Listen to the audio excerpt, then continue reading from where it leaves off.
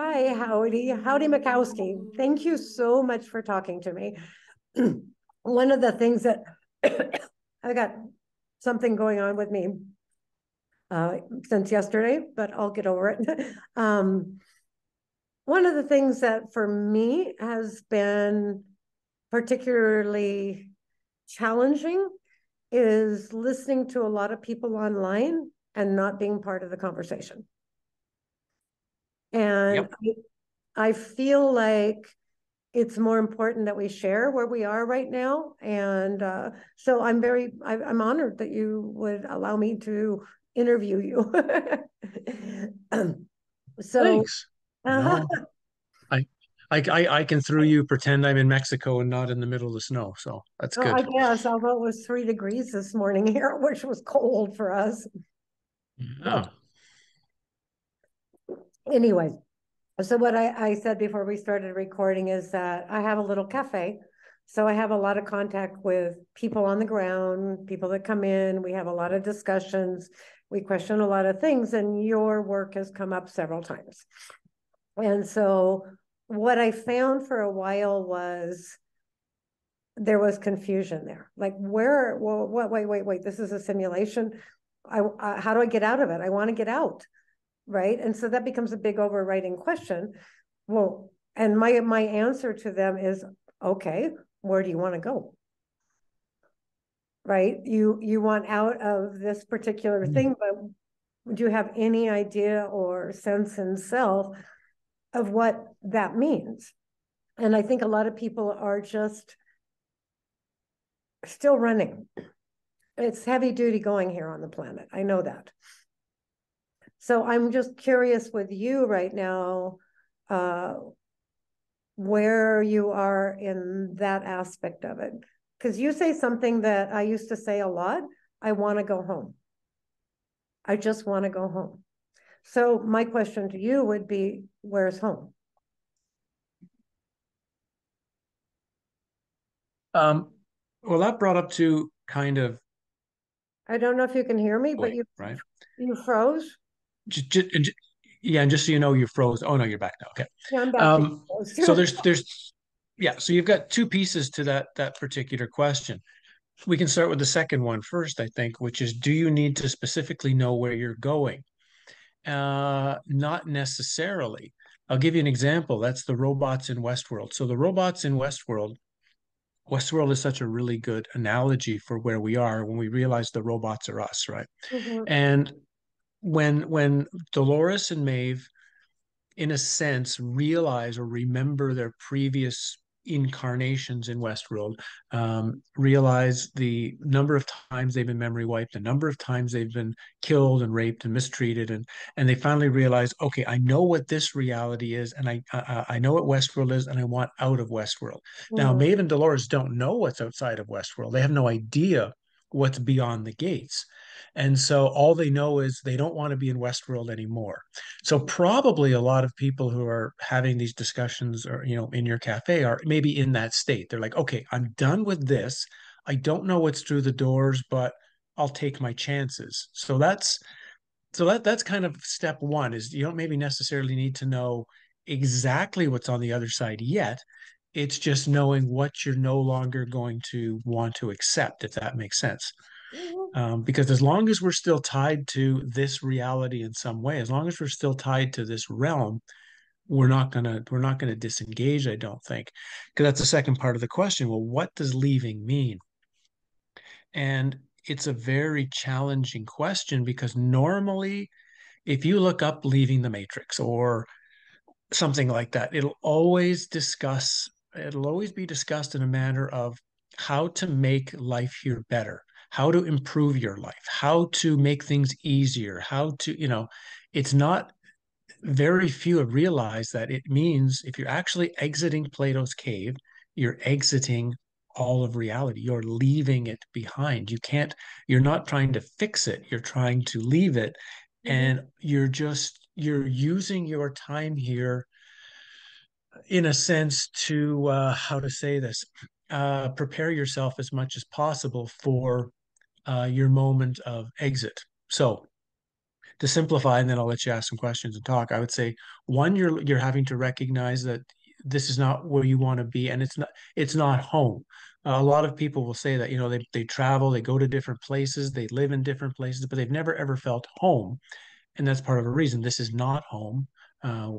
This is not where our soul, you might say, is or our divine spark, I should say, the right word, originates. So we know this is not a home for us. So we have this issue first. The second is, well, what is this potential doorway that we would have to go through to no longer be in the simulation? And then what's on the other side of the doorway? So there's three kind of specific pieces to that is turning your back here, knowing this isn't home. What does a doorway of exit look like? What's on the other side of the doorway? Yeah. Well, I mean, I can easily see that most people are trapped in a mechanical reality, right? They're just in a reactionary state of being, right? Oh my God, this is going on over here, and how do I react to that? And so we're constantly being pulled outward. Like the whole matrix to me, it's all set up to keep us from knowing ourselves. It's a distraction. And so, and the ego for me is deeply tied to this. And so I don't know where you come in on that, because of the experiences I've had in my life that were literally shattering, like several shattering, what I found during that process, and I didn't think I would survive. And when I was going through it, I thought, nobody can survive this. This is too hard. It's too hard. And yet I did survive it. And that comes up to the divine spark, right? So there was a time, all I had was this little tiny light in me. That's all I had left. Everything was taken. Yeah, I don't need to tell my whole story, but I literally had nothing. And so during this ego shattering process with just like tuning into my divine spark, right? This light within me became my guide, if I will. It became the very thing of who I am in this matrix. And so the other part of my question to you is, can we exit the matrix? I mean, is that really, can we exit this realm, or can we ascend? Or I don't like a lot of the words they throw out in New Age stuff, but can we have a higher consciousness? Can we get out of our ego long enough? Can we look at everything without having a reaction to it? And what does that bring us within ourselves? Yeah, so I make notes as we go That's along quickly, okay. or I Cool. forget. Cool. Um, yeah, yeah, an ego-shattering experience is never what people think it is. They label it other things, but that was a pretty good description. It's taking away everything that you think of as you. Mhm. Because the ego is everything we can label. Anytime we can label something, no matter what it is, that's a false piece of ourselves. And that's really, so ego has so many layers. It's not just a material, right? It's not just my mental, it's etheric, it's astral, it's layers upon layers upon layers. It's massive. And so that was an interesting description of, if it's truly ego shattering, in a sense, you've dropped everything that's false. What's left that's not false? And seeing it as like a fire or something within, that's very ancient mythological description of it, right? The Mhm. the um, the stealing, like the whole story of Prometheus stealing fire Prometheus. from the gods is all about this movement of the divine spark into material realm, right? So I just wanted to make that clear for everybody, that that's kind of what it's like, and you do feel like you won't survive it, because in a sense you don't. All of those things that you thought of are you are getting burned in some way. They reform again, and depending how well you go through the after process and the integration of it, indicates how much you're holding on to that other stuff after. If you don't integrate it well, you hold on to a lot more. If you integrate it well, you just lightly touching these things, but you don't get fooled into thinking they're you. So I'm sharing that with people, because my own experience mirrors a lot of what you said there. Mhm. From the standpoint of you know, it's so at least, and these are all just my opinions, right? As everybody who probably has come and they've seen me before, they know who I am. But I always like to say these are always my opinions, they're my thesis. I don't know for sure. I don't know the totality of everything. I'm just sharing my experiences and my research of the thesis. But to me, it seems like now the it's not so much we're like, this idea of raising consciousness or raising frequencies or those are all things that more again have value potentially in this reality. Those are all things that can make us navigate a little bit better here, can heal things a little bit better, which are all have value, right? If the physical form we're borrowing is not doing well, we want to improve that. But exiting the matrix now seems like we're leaving the cave is about literally remembering. That's the best word I can say. It's a remembering. Yeah. Well, this is where, And the remember, yeah, go and ahead. that's a very challenging word because if I even look up, I think I have a dictionary here Remember, somewhere, which remember because to put it's yourself the back together. words. Yeah, Yeah. yeah, remembering. So, for example, because it's a word that can be taken so many different ways, and I just want to see what the dictionary, because I haven't looked in the dictionary on this word. So let's see what remember in the dictionary says. Remember. One, call back to mind the memory of, okay. Uh, have, keep in mind, okay. Make a present to, convey greetings. So the last ones don't really count, but we have call back to mind the memory of.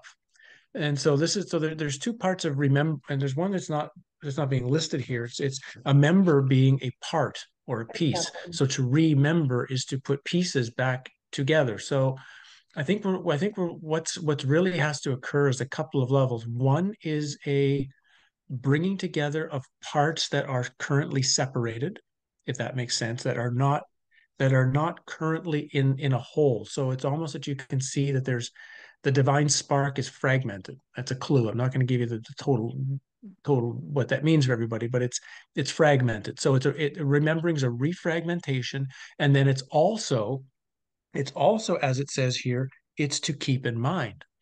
So when we're keeping something in mind, we are remembering it. It's always in our focus.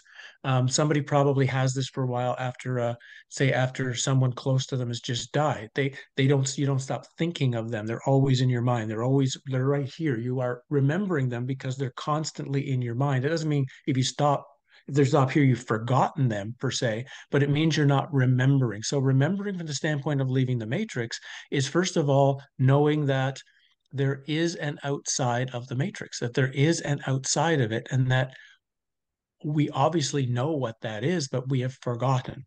So it's two parts. It's bringing pieces together, and it's this idea of not allowing that memory or that nostalgia. That's another good word that Richard Rose liked to use so often. He talked about the three main emotions, which were fear, seduction, and nostalgia. And he said fear and seduction are basically just there to drag you into the ground. Nostalgia looks like it's there to drag you in the ground, but really it's your force, it's your way home because nostalgia, you think you're remembering, something at that time when you were five and this wonderful place you had in these experiences, but it's really a clue of going much, much deeper. So remembering is also a type of nostalgia for something you can only feel. You don't know, you can't tangibly see what home really is, but you can feel it. My word for So that is you're belonging. trying to hold that feeling. Yeah. My word for that is a longing. Like a lot of us have a longing. We know there's something that we don't have in this Right. world right now, and so we long for it, right? And I also wanted to touch on remembering with you because I have a Yeah. lot of it, like you said, keep it up in your mind, right?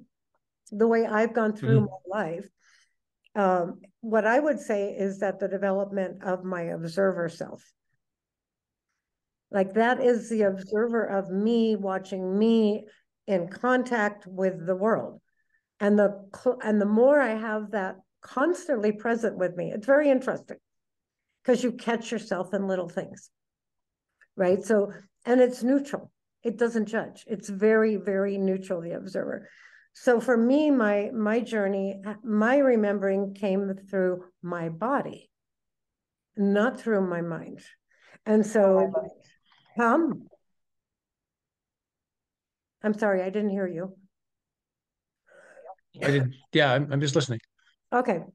So what, perhaps this is the male female aspect of how we are in the world, but I guess you could call it a resonance of membranes. Like my bones know, my bone marrow knows. And I've had lots and lots of past life memories. And they weren't really so much as me processing it in my mind. It came through me in vivid dreams, in the second attention of walking in this reality. All of a sudden, everything in me shifted, and I was in some past life, which have all taught me, Howdie, to like we're never like what we think we're living in right here, right now. It's multi. I mean, it's everything. It's going on all the time. And that's why I question, like, I mean, we're kind of stuck with certain words like the matrix. We're stuck with certain things like the simulation. So for me, it's more of a embracing, if I can say it that way, of the all that moves through me in my life. And I agree with you. We don't know where we're going. I agree with that because I have lots of conversation. Nobody really knows what the next manifestation of this realm, because I still think we're in a realm, and I don't know if we're getting out of a realm. I think we're getting out of part of it, which is the mechanistic, materialistic world. So does that make sense? Yeah, the observer is on one level, it's an important part of the puzzle. It's also one of the traps that a lot of people don't see how the observer is actually a trap as well, which is interesting. Of course, I don't talk about this at all in Exit the Cave. That's all in Falling for Truth. So I was very focused on this, on the observer, and was very focused on um, because it was one of the things that came after my canyon experience as well, was this very clear rational realization of the best thing I could call me is just an awareness, an observer, and it's constantly viewing, it's constantly yeah, just taking in data, like you say, completely non-judgmentally, like it's not labeling anything, it's literally just absorbing it. um, and that is an important part of the process. The challenge is that is part of the process that's kind of become marketed really, really strongly as the only thing you have to do. And for quite a long time, the Advaita satsang circuit, people made a lot of money pumping this idea of observer, observer, observer, awareness, awareness, awareness, mindfulness, mindfulness, mindfulness. They made a ton of money from it, but and people kind of felt a bit better. They felt a bit more clearly about themselves. But then if you ask them these questions, okay, well, what's reality? I don't know. Well, where are you? Is there a way to leave reality? I don't know. So, there's so it only takes you so far, because to me, it's even the observer is not the true us. This is the part that took me a long time to really understand.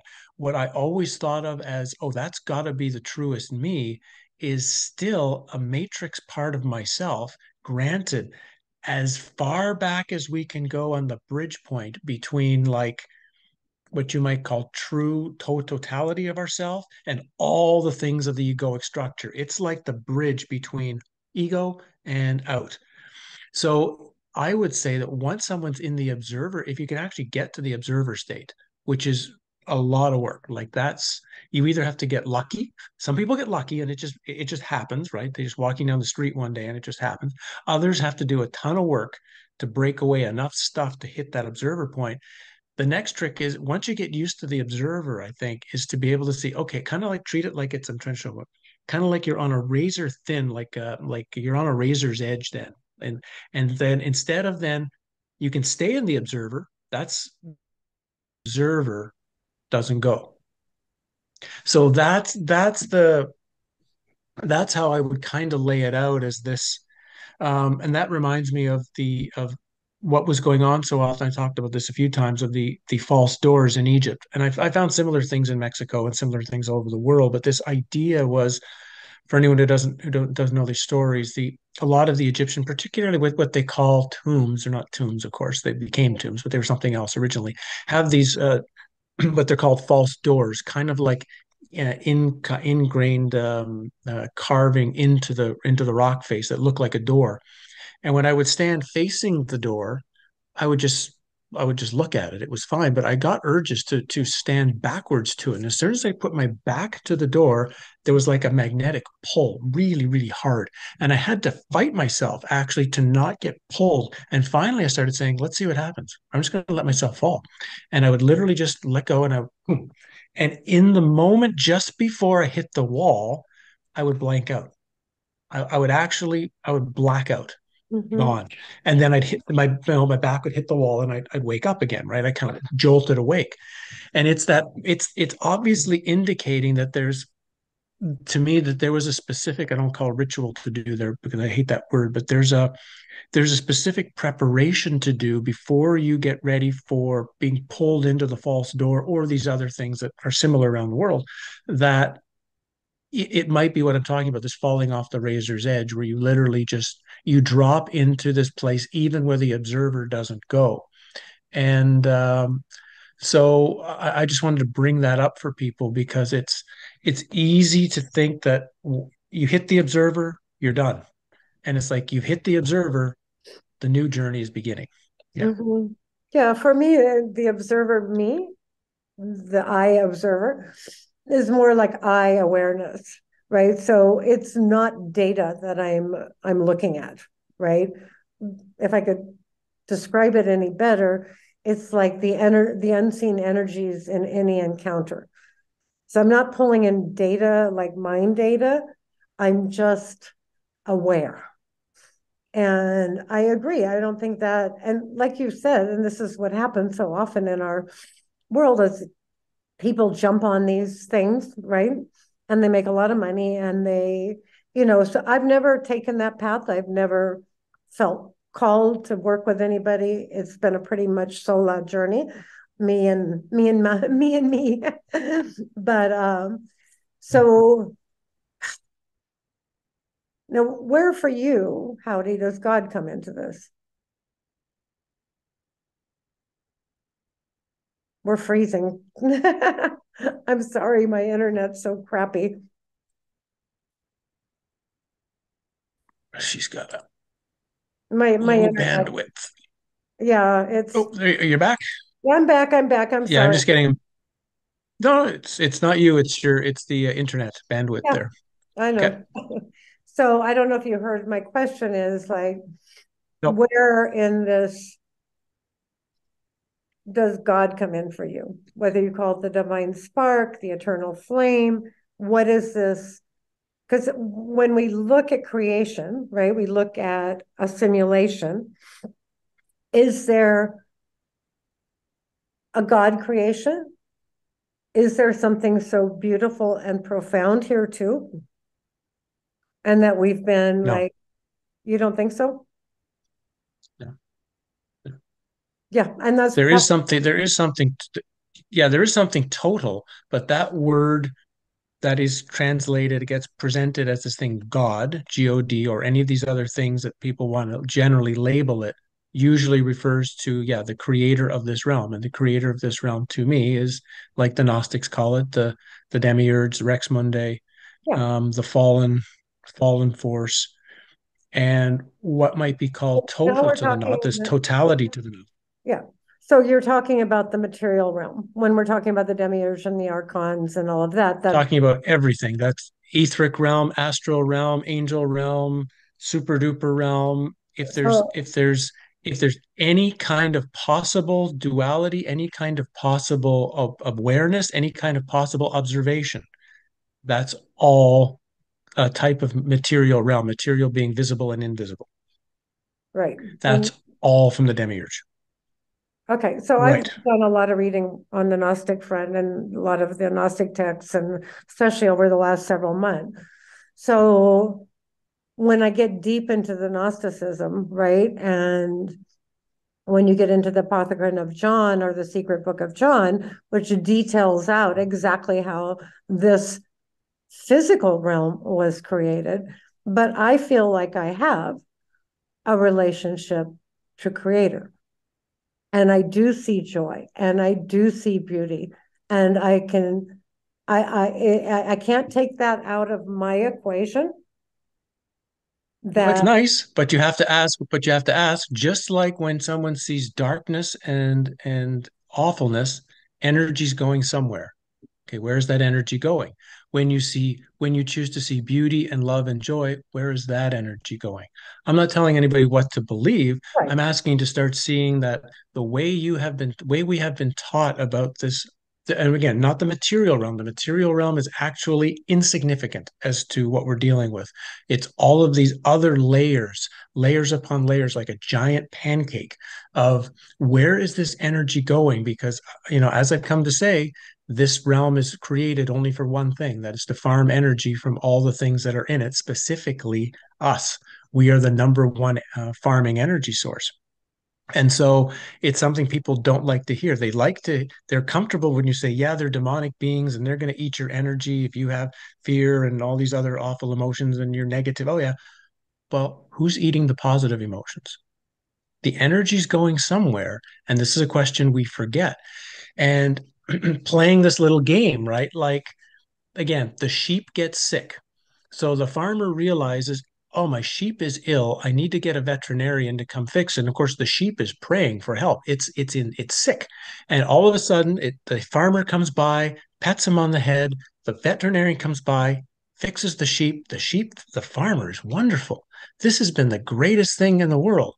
But the farmer really only cares about the sheep to a certain level, from the fact that he knows he's going to sell the sheep in 3 weeks to the slaughterhouse and he's going to get the $100 or $200 that they're going to get for selling the sheep to the slaughter. And we forget that there's what we are classifying. As soon as we classify evil and good, that's in duality. let, they're let they're me they're in duality. Yeah. Now there's something beyond that. There's truth, but truth will be so uh insignificant from the standpoint of emotion. So it's just something for me to throw out to people. I'm not saying well, I everyone has to will believe me or agree with easily me. easily agree with you. This is the trap that we have of emotion, which kind of gets into the moon, right? It's this emotional feeding of the moon, right? And I just happen to have like my own experiences, so I can share them a little bit. Um, but if we, what you're talking about, right, is where does this energy go? What Where if, does this energy go? what if at the very center of our being, if we could locate our being, that if this energy is circulating back within us, like this fountain, this comes into toroidal fields, this comes into plasma. So you're not emotional about the bad shit and you're not emotional about the good stuff. And can you circulate this energy back through you? Well, step one, of course, is going right back to Castanada's stuff, which is the last chapter of my book, and this discussion in Active Side of Infinity, for example, of the realization that you're being eaten, that our energy on all levels is being eaten. So step one is to stop being eaten.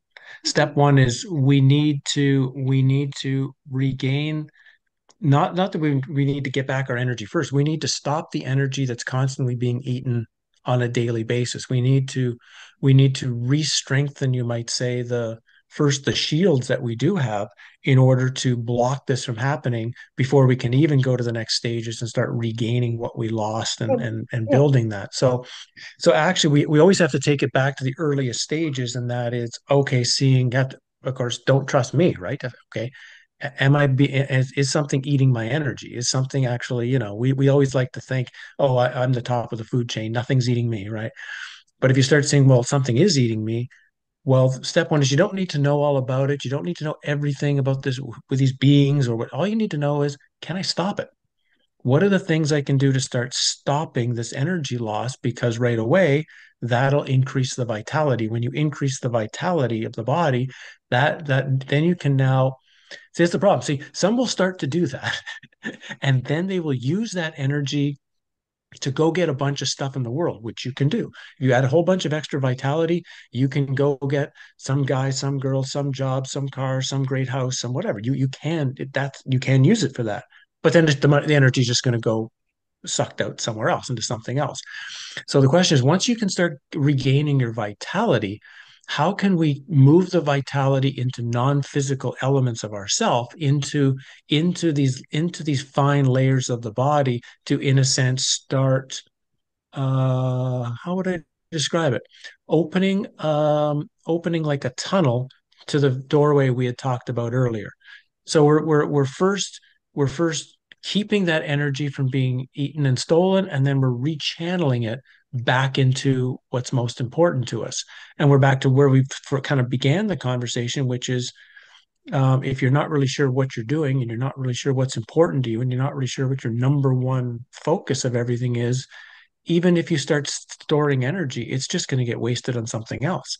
So you have to know what your true direction is with everything, because then once you've got extra energy, it's like it goes into that, it goes into that, it goes into that, and things will start actually to work for you, if you have your direction clear and you're able to put saved energy into it. That's kind of it. I made it sound simple, and I don't know if it sounds like guru like, but it's pretty yeah. simple. It's just No, don't waste energy okay. where you've been wasting it and put it into the focus where you want it to go. Things happen automatically. Yeah, so, I mean, I know that these words, like, I know a lot of people don't like the word God, and a lot of people don't, and I know now where you stand, like it's a demiurge and that created this world. But, I have to, because I've had experience. Okay. I've had experience that I can only describe as grace. And what it did for me was humble me. So where am I? I am. Where am I? I am. And so where I find that the direction or the what I find I'm doing in my life is just following that. Without my ego, it's hard. I get it. Most people have a really hard time with that because they're so convoluted in their mind. They think they need it to be the Bible, and they need it to be this or whatever. But when you say what you said, is that you collect energy and that will start moving you in the right direction, right? But we can also, on the dark side, we can harvest energy from other people. We can do that. It's not just the outer world. We can do that. And, so many people aren't even aware that they do that. So, that's another thing, is like, that's why I don't say it's just the matrix. It's just a simulation. We've been participating in it for a long time. We've been building it. We are so responsible in many ways for where we are, right? So there is something where you call it rectify, Well, clarify. yes and no. I mean, yes, kind of, in a sense. We are part of the system now, the way the system has been run, and the way and the level of deception that humans are now under, the way humans have become to function. but this was set up as a prison cell for us. And we were not the ones who decided I want to be in prison. Why? This was a Why? giant trick and deception. Why? Why? Why was it set up as a prison cell for us? That's a giant discussion on the Apocryphon of John and the layers of how the divine spark was brought in and the weird interaction between what's outside the matrix and what's inside the matrix after it was created. It's a little too long for this discussion Okay, here, but simplified, simplified, we we came in here mostly out of our own choice. We came in here for something that we thought was going to happen or we were going to get. Let's just say we didn't get that. We were the it's like when someone says, "Come on in, and I'm gonna give you I'm gonna have a nice party and a nice meal," and then you come in and they give you nothing, and they just lock the door, and that's kind of what it's like. So once we were in, the main focus became not to let us out.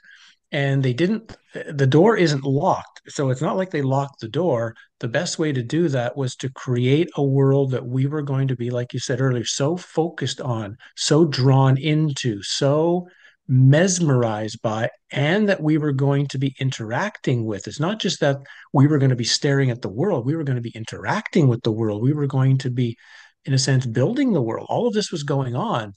So we didn't create the trap, we just deepened it. That's the best way of describing it. So we helped take a layer here and we've taken it even deeper.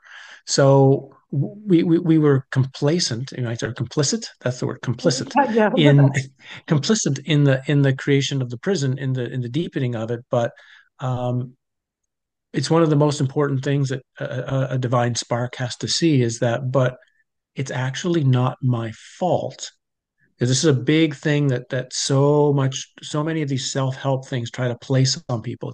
It's always your fault. You didn't do enough work. You don't have enough faith. You didn't believe enough, or you're not good enough. You need to purify yourself more. And once we realize, oh, actually, the matrix is not my fault. I can interact with it in a way different way. I can do things completely different, like starting right now. But that doesn't mean I should beat myself up about how I've been up to this Yeah. point, because nobody gave me a manual on the day I was born to tell me, hey, here's the simulation you're in, here's the matrix you're in, here's how it's all functioning, and here's the ways that you'll screw yourself over if you do it. So don't do that. Well, we didn't get any of that.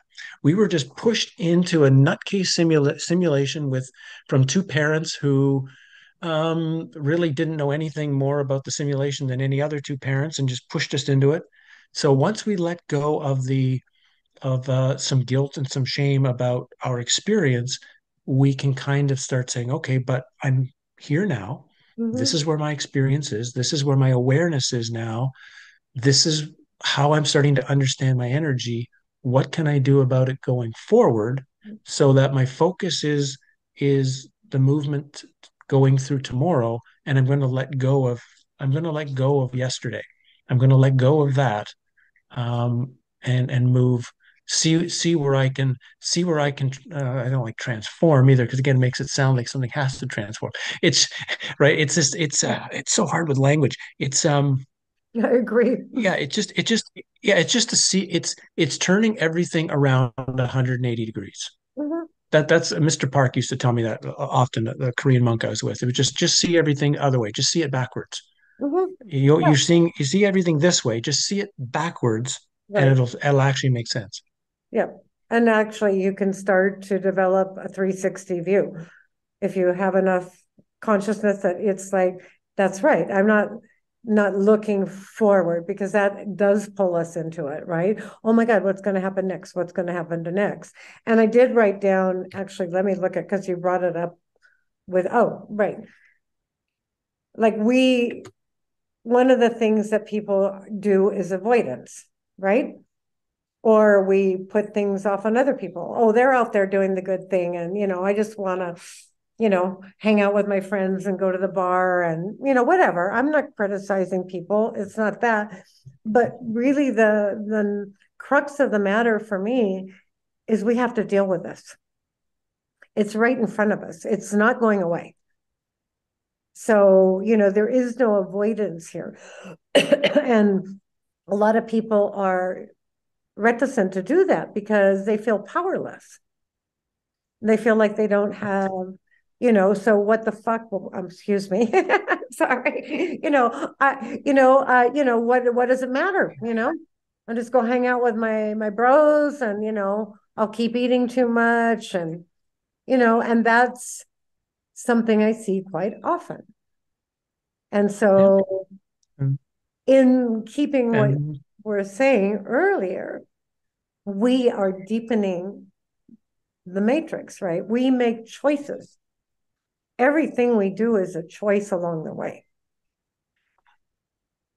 So, and people are, not really. well, Again, not really. It seems that way, so we have to operate from the standpoint of that's how it seems.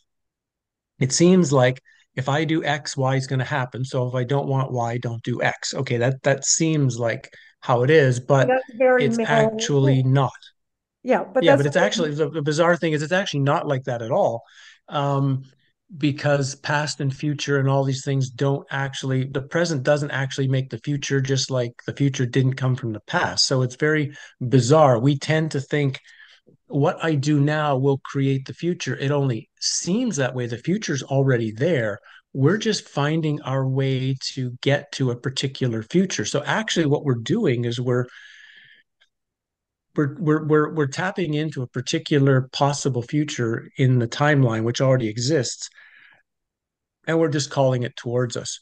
And yeah, the well, problem is all of those futures are not really our choice. Something else has chosen and put all of these life scripts in place. So just like in the Adjustment Bureau, right? They're just picking. Matt Damon is picking one life script that he likes over another life script, but he's not asking, but who wrote the life script? mhm. Did I really write this life script or not? So if I wasn't the actual writer of the life script, no matter what it is, do I want it? And is there a possible way to live without any life scripts at all? In which case, choices would, in a sense, almost not matter because there's nothing dependent in the future on what you're doing now. And I'm not telling people not to think about things, not to take responsibility. Like I said, it appears that that exists, and that's a valuable way to go about your life. But at a certain point of time, you could reach a point where you sit back and you start asking the question, yeah, that's still a decent way to seemingly go through my life, but is it true? And once you start digging into the question of is it true, it gets very hard to prove. So again, I'm just throwing these ideas No, out no, for it's fine. people I think because it's all about thinking. It's all about contemplating the matrix as we've been told it is, or we've come to believe it is, or we've come to experience it, and still say, but even though I've had the experience, am I just experiencing something that's still false? It's a very weird state to get in when you start questioning that. yeah. Well, see, that's where I'm a little different than you are, where I don't do that much analytical thinking. It doesn't really, for me, right? I totally understand your words, right? So when I say choice, I'm not talking about an analytical choice that I'm going to make this choice, therefore I'm going to get this thing, right? If I were to use that word from within the self, like if I am in peace, if I'm foundationally sitting in peace, then I know that everything around me will start to conform to that peace, to that good. And I don't really have to make a choice. I don't know. It's just another way of saying kind of what you're saying. Does that make sense? I'm an experiencer. Okay. I mean, fundamentally, most of my life has been one experience after another. And so I have an analytical mind. I certainly can use that. Um, and that's what I got into in the last several months because I wanted to know, okay, what am I dealing with here from the from the things that were being birthed through my consciousness within me, if that can make any sense, right? It's like things were starting to make sense to me from an inner journey, not from books, not from other people, not from anything like that. And so once I felt like I had got to this place, and it's a foundation of peace. That's all I can describe it as. It's like my being is seated in peace. And very little at this point, and I don't even like to say it because I know I'll get challenged, can move me from that peace. Therefore, it's like when I look out at the world, which is very different when you see it, is that I see great beauty. I see birds. I see the trees. I see the wind. I see, and I'm full. I feel like I'm full of that beauty. So I don't know what that means in anybody else's life, but I don't see it all horrible here. And for me, that's also one of the things within the Gnostic literature or the scripture. There was a whole school of Gnosticism that said this world is evil. And I just don't see it. I see a great evil. I do see a great evil, but I don't feel like the whole creation is that. And like you said earlier, there's duality, right? So for there to be evil, there has to be beauty. For there to be hatred, there has to be love.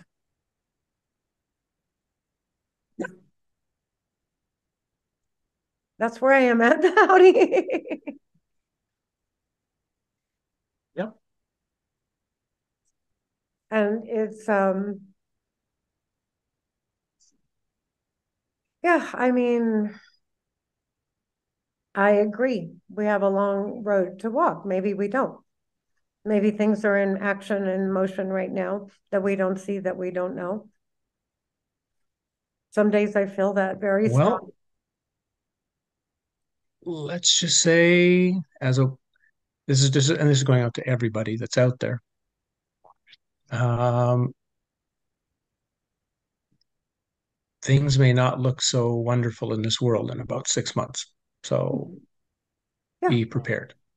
yeah. And we Be all know prepared. this. We do know this. And that's where I am. Yeah.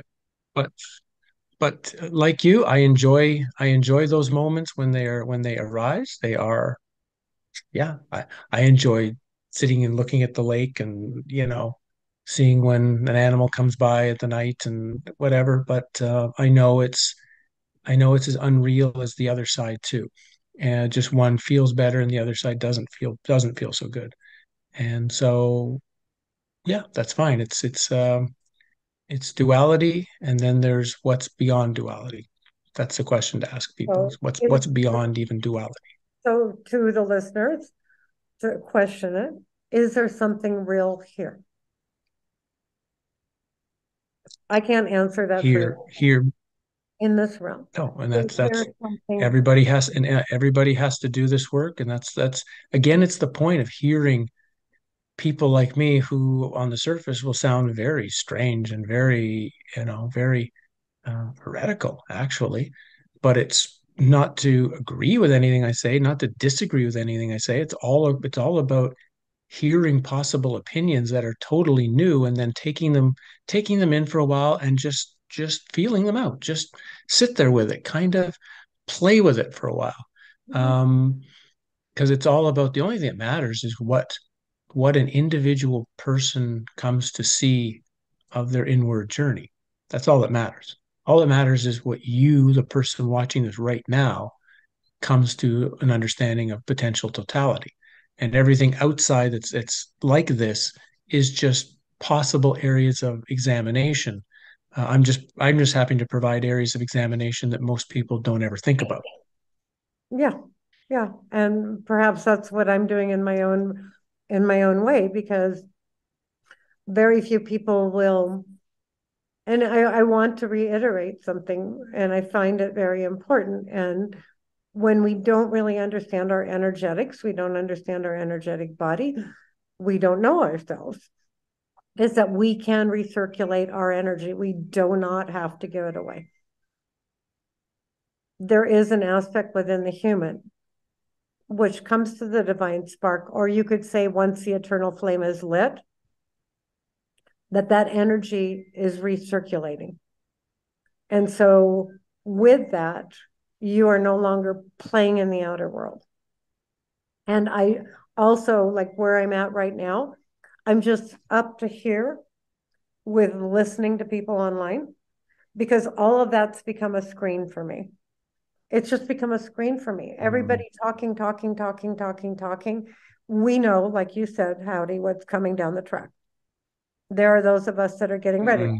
Very fortunate. I live out in the country. I live in a little town. I have good friends, but we'll get through this. I don't know what's on the other side. I have no idea. I wouldn't even venture a guess, but there is something on the other side. So I would hope that, we can speak with some inspiration for folks and encourage people to, know thyself. I think the hardest, with all the simulation and everything you talk about, one of the hardest pieces of this puzzle to know is our own being. Well, when you know that, you're not here anymore. That's what a friend has said to me at some point, and unless maybe we choose to be. There is an aspect to that too. And I know many people would never want to come back here, but it's neither here nor there to me right now. So, that's just where I'm sitting at the moment. And like you, I'm a work in progress, and I don't know what the next, moment will come and it'll bring. So, and isn't it true, Howdy? Isn't it amazing that each one of us, human beings, I know you'll say we're the same in some ways, but we're so unique. That's definitely true. I mean, it's just like I look around and I'm like, everybody, their perspective, it's unique to mine. So I definitely like sharing, and I will just once again thank you. Oh, I mean, at the divine spark level, at the level of like the deepest part, that's the uniqueness, and the uniqueness is only just mirrored out in sort of the various that's just ways of seeing it, kind of. But yeah, if you track it back, if you kind of go past the facade and go to what's deeper, like what's unique, how is your, let's say, divine spark, what would be the word, constructed slightly different than this person's divine spark or this person's? That's really what you're seeing. You're seeing the difference of the construction, and the other stuff is just the window of it, just like the what do you call it, the reflections of the diamond, reflections of the various faces of the diamond, right? Yeah, Yeah. the kaleidoscope, actually. Sometimes it's like a kaleidoscope. So, yeah, I don't know if you want to ask me anything or say anything before we finish up. Well, so far, I think we've done okay. I mean, it's again, the whole point is having these conversations so people can have an opportunity to, and in this case, you said people were a bit confused on some things I'd said, so it's an opportunity to maybe clarify some things. So Okay, so maybe at least they'll know what to agree or disagree with now. They won't be confused. well, let me bring in, this is a very good friend of mine who is the one that introduced me to you, because I had a big experience when I was in Le Chateau and I had told him about it. And he told me about your three-part series, and I was majorly impressed with your research on it, because I had done a lot of research myself, and I was like, oh, he put all the pieces out there. It's still a mystery, but he put all the pieces out there. So I started listening to you, but he listens to you quite often. And he has this question of, like, if this is all a simulation, because he's deeply empathic with his pets, with his cat, right? So he was like, can you ask Howdy, if it's a simulation, where do these animals that we love and take care of, where do they come in? Are they just a simulation too? Mm, Or are they, how can this build within me, like, really mm. deep love or caring? Yeah. No, yeah, I consider people, there's some people like to try to say divine sparks only exist in human form. And I disagree with that. I think they're divine sparks that are in trees, that are in rocks, that are in dogs, that are in giraffes, that are in fish, that are in everything. So the divine spark can come into uh, any possible physical form. Now there Mhm. are lots of physical forms that what won't have a divine spark. Of course, they have a soul. Now there's a difference between a soul and a divine spark. A soul is like an a deeper energy conglomerate for the being, the deeper sort of power source or whatnot. So we're always able to connect from a soul with anything, first of all, in the world. But there will be certain, and again, I can feel it with certain rocks. I can tell right away that a particular rock is different than other rocks. It has a different core source to it beyond just being a rock. It's something else.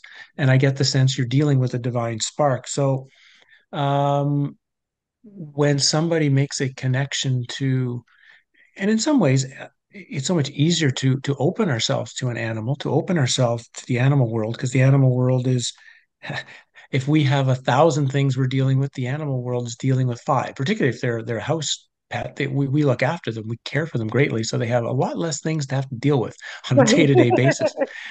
Um, so it's very easy to make those connections to them.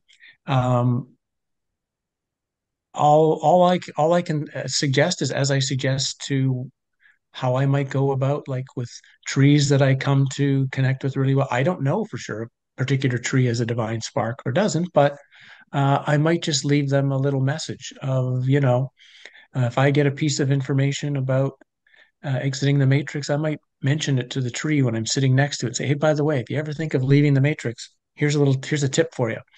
And then I'll see if the tree has any tips for me, and move along. I mean, again, it's about what's the focus for me. It's to return home. Simple as that. I'm going home. Well, And if I can leave a couple of pointers to a few others out there, not just humans on all levels, who might want to go home too, then that's time well spent.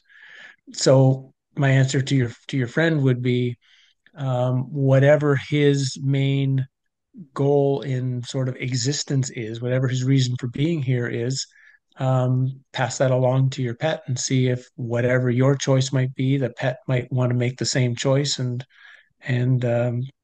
see if the journey becomes combined. mhm. Well, I'm going to say something totally opposite of what you say. I mean, it's crazy, but this is within me. It's like not in regards to pets and trees and rocks, because I've definitely had my experiences with communion, is what I call it, when you are with rocks commune, trees commune, pets commune. mm, Uh, but it's like, what if home was here? Well, if I if mean, that's the we belief, don't know, do we? I'll just say enjoy the Matrix. Well, we don't The really know. Matrix has a lot of tricks. It has a lot of deceptions, Well, and I've been in for a everybody's free to thousand. make. I would never tell anyone to leave the Matrix Uh-huh. if they want to. Definitely don't. This is a this is a great way to end this. This is a great like little piece to end our thing with. But it's an incredible dream. It's an unbelievable dream of possibility. Don't don't actually leave it until you're actually ready to leave it. I mean, um, there are people that think I should leave it because I don't like something about it, or I mean, don't think of leaving the matrix until you know for sure you are ready to go. Otherwise, it's an endless world of possibility. So if you feel you haven't expanded all of your endless possibilities, then go do that first. Mhm. Make Well, sure you've done all that. Don't, my my decide on leaving only when you're ready to leave. yeah, my statement wasn't about staying in the matrix. It wasn't. No, I know, but to say the home is here, it still indicates that it's well, it's not like it's in another place either, right? I understand your point. It's not like it's in another place per se, but it is because it's as long as the simulation is active, as we we are still tied to it. That's the best way I can describe it. And so the choices are either A, stop the simulation, turn off the power, end the simulation completely. Um, and I think some humans in the past have tried to do that. Obviously, they didn't work, but I do think that's been tried to to actually just pull the plug. Mhm. The other way, of course, is to we have to exit it individually, one at a time, which will, of course, drop the power into the simulation and make it harder and harder for it to run. I get a sense that's what's going on now. I'm going into Yeah, detail. I get a sense we're and seeing it's a also for giant us. shift of power. Yeah, a giant shift of the power of how this is being run, and the simulation is making adjustments to try to change its power source. Yeah, and it's actually played out its game. And anybody that's pretty aware will see Yeah, that it only has a few tools. It doesn't have, it can be very wicked about how it uses them, but there's only a few. And if, I look out there and I'm going, we call it clown world. It's glitching. It makes no sense. yeah, I look at it and I'm like, oh my God, you know, and even to the most maybe asleep people, or it's got to be impacting them in some way. This is not the that's right. normal Yeah, world that we were grown up in. yeah. So we'll see But what it's a great opportunity. It's a great opportunity for everyone because, again, if anyone recognizes it, I've said this a number of times in interviews, the divine spark has more power than the simulation. happens. The simulation needs us to keep it running. We don't actually need the simulation. We have more power than it, but we have, as you said right at the beginning, we got so distracted by the simulation. We've been so distracted by everything outside of ourselves, so focused on everything outside of ourselves that we've given away the access. Not that we've given away the power. We haven't given away the spark. We've just given away our tuning to it. That's a good word, our tuning to it. And all we have to do is retune or remember, retune, whatever you want to use. We're just reaccessing our own power or reaccessing our own totality. Once you do that, that's one step of being, well, you can just say then you finally can make your choice. Then you're at the point of real choice.